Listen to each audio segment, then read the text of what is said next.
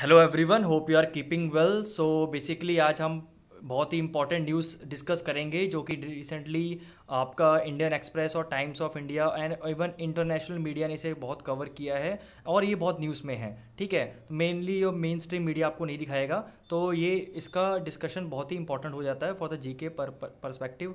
Okay, and for the general information. Actually ये news आ रही है आपकी सीधा रोम से, जिसमें क्या लिखा है कि केरला सिरो Malabar church gets Santa एनाटासिया basilica church in Rome. So what this news means and what is the significance for our country and why it is important. देखिए, जो आपको जैसे पता है जो कैथलिक चर्च है, ठीक है, जो कैथलिक चर्च है हमारा, ओके, कैथलिक चर्च है, उसका जो सेंटर है वो हमारा रोम में है।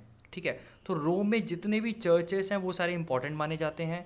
ओके, अगर इस चर्च में किसी कंट्री को नॉमिनेशन मिलता है, ओके, किसी कंट्री के चर्च को, स्पेसिफिकली चर्च को नॉमिनेशन मिलता है, उसका मतलब है कि उस चर्च में या उस पर्टिकुलर प्लेस के रोम के उस चर्च में इंडिया के जो प्रीस्ट हैं वो इनेबल किए जाएंगे, इंडिया के क्लर्जीमैन हैं वहाँ पर लाए जाएंगे और वो एक तरह का इंडिया को एक तरह का नॉमिनेशन जैसी देने वाली बात होगी। तो ये अपने आप में एक बहुत इंपॉर्टेंट है। ठीक है, जहाँ पर आप बात करें जो centre of the Catholic church है और सबसे ज़्यादा वर्ल्ड में कोई रिलीजन फॉलो किया जाता है तो जैसे कि आप जानते हैं क्रिश्चियनिटी, और क्रिश्चियनिटी में जो कैथलिज्म है, ठीक है, जो अंडर द पोप आते हैं वो सबसे ज़्यादा कैथलिक चर्चेस ही हैं या कैथलिक पीपल ही हैं। तो उनका जो सेंटर है जो रोम है उसमें एक चर्च है, नॉट एक सिंपल चर्च नहीं है। ठीक है, इसे बेसिलिका चर्च बोलते हैं। देखिए, बेसिलिका जो है बहुत इंपॉर्टेंट श्राइन होती है, बहुत इंपॉर्टेंट पिलग्रिमेज होता है क्रिश्चियंस का।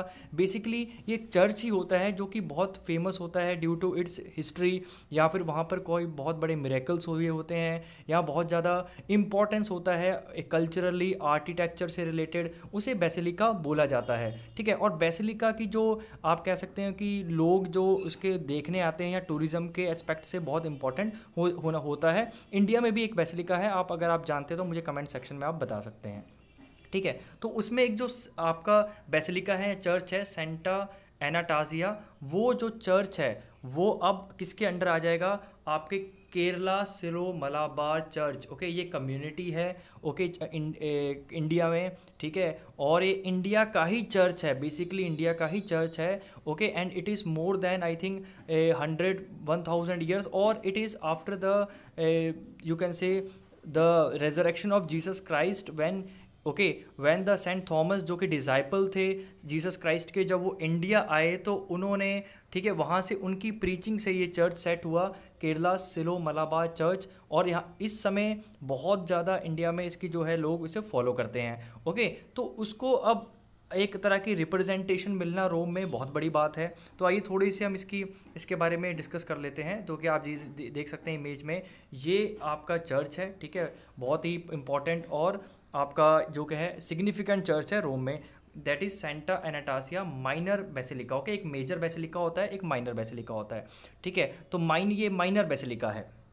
फाइन, तो आप देख सकते हैं कोची से ये न्यूज़ प्रिंट हुई है जिसमें लिखा है कि Santa एनाटासिया minor basilica in Rome, one of the oldest Christian churches and one of the oldest minor basilicas in the world, has been assigned to the Kerala's based Syro Malabar Church SMC by the Vatican. Okay, Vatican means which is the Vatican, when अगर आप जब भी Vatican word सुनते हैं तो pope का जो आप कह सकते हैं कि एक तरह का ऑर्डर होता है। Okay, Vatican is a place where pops live. तो वेटिकन का अगर कोई भी स्टेटमेंट होती है वो डायरेक्टली आपके पोप के द्वारा, जो कि इस समय पोप फ्रांसिस 16 है, ठीक है, उनके द्वारा जो है ये दी जाती है।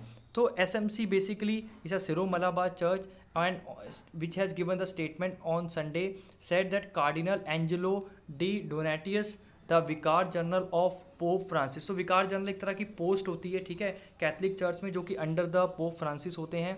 ओके, पोप फ्रांसिस के कुछ जो आप कह सकते हो कंपनी में जैसे बोर्ड ऑफ डायरेक्टर्स होते हैं, इनके भी एक तरह के बहुत ही जो इंपॉर्टेंट पोजीशंस होती हैं, that is one of kind of post, that is a विकार general for the डाइसिस of the रोम। ठीक है, ये एक डाइसिस जो रोम की एक डाइसिस है उसके अंडर ये चर्च आता है। ओके, ध्यान रखिएगा, डाइसिस ऑफ रोम के अंडर चर्च आता है।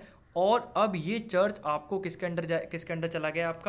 आपका केरला के SMC.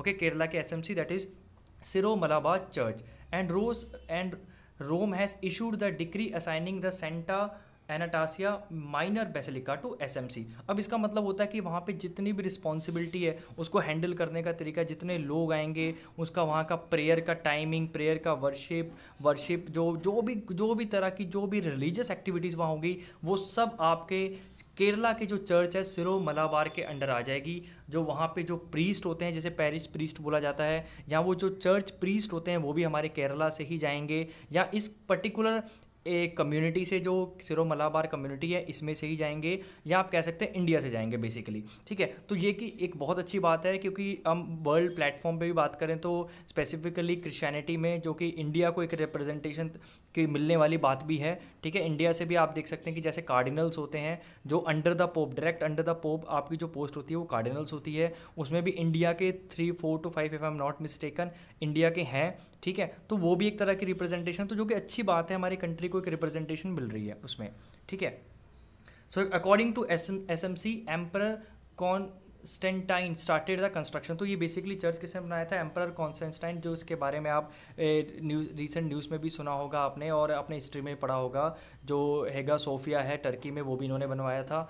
Okay, so during the 325 to 336 AD, Saint Jerome, the Bible scholar, has preached this church, and it built on the Palatine Hill, the administrative center of a Roman Empire, very close to the Colosseum. So this is a basic information given about the church. Okay, ठीक है, जिसे बनाया था Constantine ने during the 325 to 326 AD, जो कि बहुत पुराना चर्च है। और इतना पुराना चर्च इंडिया के यू कैन से कम्युनिटी को मिलना, जो कि बहुत अच्छी बात है। Okay, it is a good news, and so basically this is that's why this you can say Santa एनाटाजिया और the sero Malabar is in news. So hope it is clear to you. Okay, thank you so much.